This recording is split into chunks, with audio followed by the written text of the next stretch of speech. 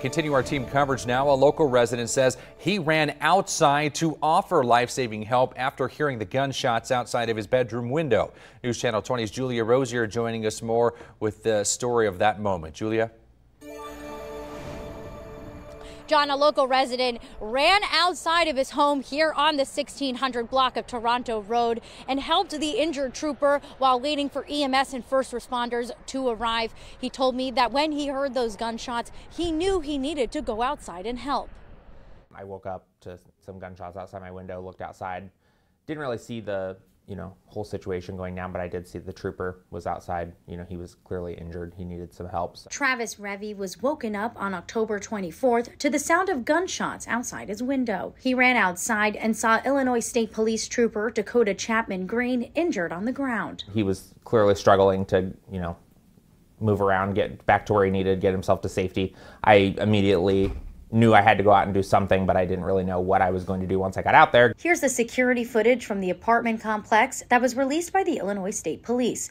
You can see Trooper Chapman Green walking towards his vehicle after the suspect has fled, and across the street you can see Rebby asking him if he needs help. Luckily my fiance was home, so I had him come to the window so that he could, phone in for help and reach emergency services. ISP Trooper Dakota Chapman Green was shot and attacked last week. The attack sent him to the ICU with gunshot injuries to the leg, a skull fracture, and brain bleeding. Rebby says he helped with medical care before EMS arrived. He says his background as a nurse helped with giving care. Once I got out there, I could see that he was, in need of some pretty major medical attention, and I have a history of stop the bleed training. Rebby says once medical care and law enforcement arrived, he stepped to the side to allow them to work. When you're in the moment, you don't think like you would outside of the moment. So, all I thought was if somebody's injured, I need to go help them.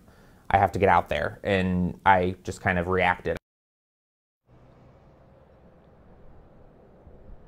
Rebby said it was out of character for him to run into a situation like this, but he said he knew he couldn't just sit and watch it happen from his window. He says he is getting updates from Trooper Chapman Green's family on his condition. Reporting live in Springfield, I'm Julia Rosier. Back to you. Thanks, Julia. Now we're going to continue to bring you more information as it becomes available. While Illinois State Police continue their investigation, though, Trooper Chapman Green's mother now sharing her side of the story.